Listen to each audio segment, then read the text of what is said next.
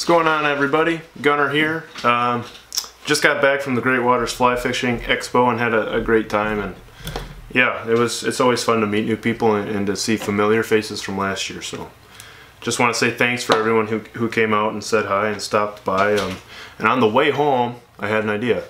And you know, a lot of times when you're pulling, I always like to pull stuff through my popper heads, simply because I think, you know, you're creating this massive kind of water throw and push and disturbance. And when a fish looks up at that silhouette, having either legs on a frog or peck fins on a wounded fish or something like that, I don't know, I like the way it looks, right? And so I had an idea. I like rubber legs, but rubber legs are kind of stranded sometimes, right? You only have, you know, 2 or 4 or whatever. And a lot of times I'll do flashaboo through the popper head, especially on pike poppers. But what ends up happening is, because it's all pulled through the same location and they're all, you know, perfect, you know, they're straight fibers, they all tend to bunch up in the water. And so I had the idea of pulling, let's see if you can,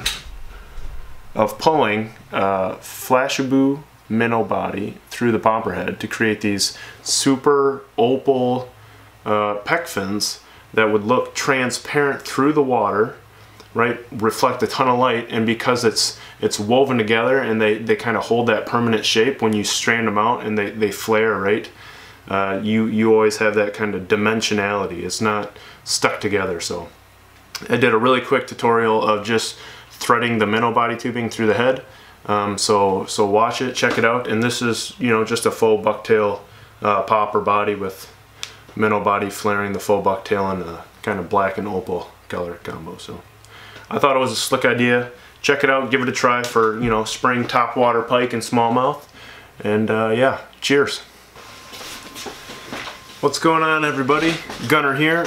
I got in the vise a faux bucktail popper, right? We got flashaboo minnow body coming off the tail, flaring our faux bucktail. Got some polar flash and then some reverse craft fur pushed up with a large Flyman double barrel popper head. And I had an idea for doing kind of the legs, right? So in my tutorial that I posted maybe a week or 2 ago, the legs, we used Perfect rubber, a Hedron product, Perfect rubber.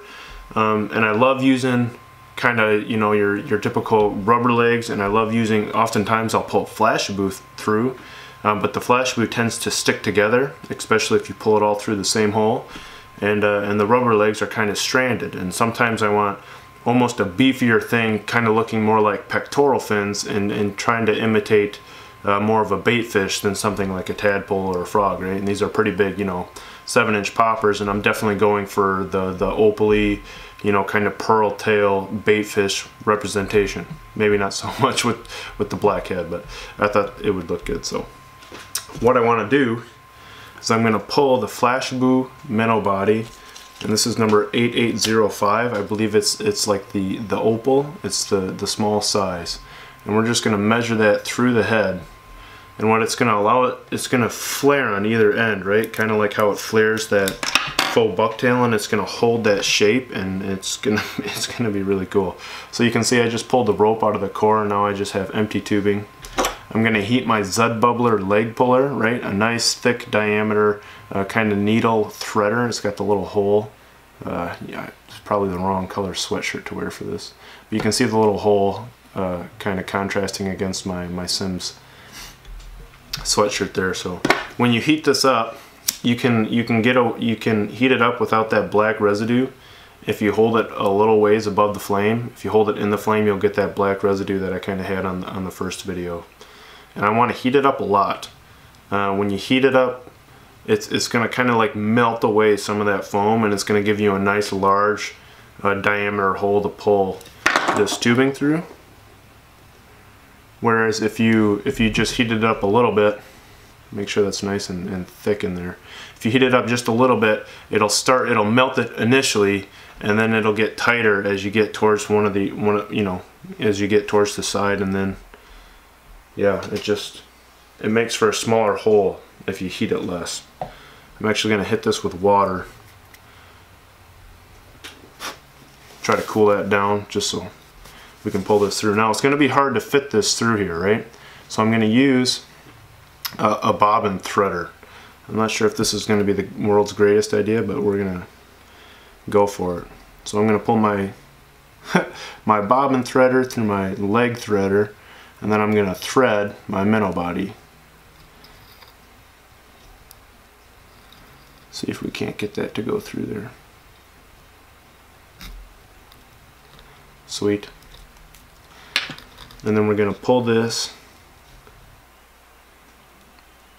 try to trap as little fibers as possible.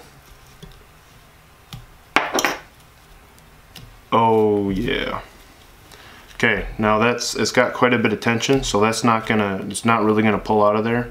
But I am gonna hit the side with just a little drop of glue and then pull it through the head.